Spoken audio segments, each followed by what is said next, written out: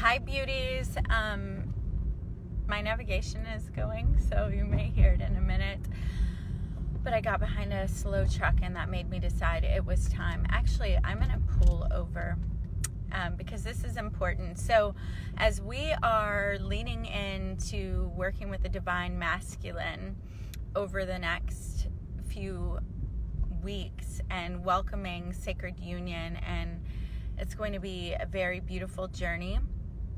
Something that has come up already and with some ladies in the group, as well as my, it's my past as well, is, well, what about when sexual trauma is part of your history and it doesn't feel good to accept divine masculine attention through other men? Like, I don't want that attention. And what I want to say about that is that's totally okay and perfect and right on.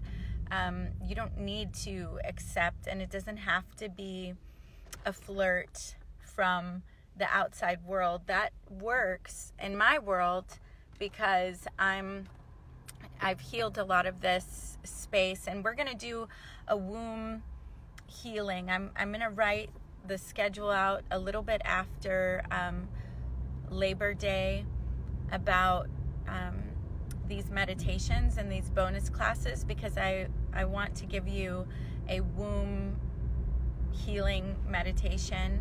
I also am feeling compelled to do a live gathering between us to do some live work that we will record a portion of it for the women who can't be with us. But you can receive divine masculine. Even ask that he shows you what divine helps you heal this relationship with him and with the divine masculine, because it's been hurt and damaged by actual men.